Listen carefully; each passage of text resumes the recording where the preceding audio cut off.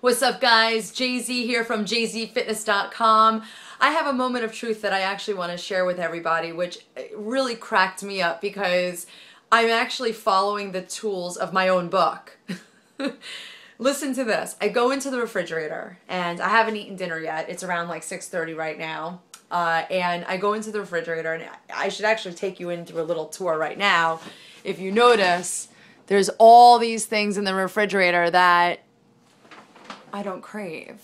Like literally, what is there? Egg whites, there's unsweetened almond milk. Okay, I'm not in the mood for that right now. There's yogurt, cottage cheese, there's broccoli, turkey, then in the freezer there's seafood. All stuff that's super duper healthy, okay? And I literally walked in and I looked down and I'm like, oh, I don't crave any of this.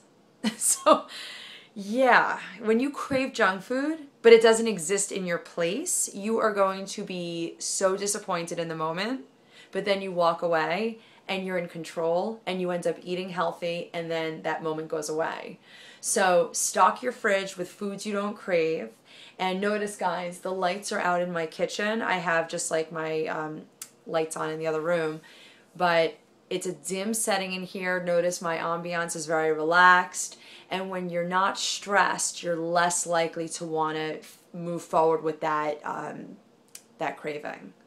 Like, I'm not going to lie to you, I'm still kind of disappointed, but I'm not super duper upset about the situation because my body's so calm right now that I'm not exactly needing the junk food to lift me up out of a bad mood, if that makes sense.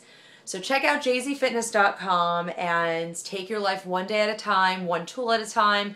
Get my book. I'm telling you guys, I wrote it from the bottom of my heart with all the experience that I have. You own my book, you will thank me later. But then follow the book, of course. Don't just read it or let it kind of sit there. It's got to be followed. Just know I'm available through jzfitness.com. Optimize your life, and then you'll maximize your potential. It's actually the other way around. Maximize your potential by optimizing your life. jzfitness.com. Check it out.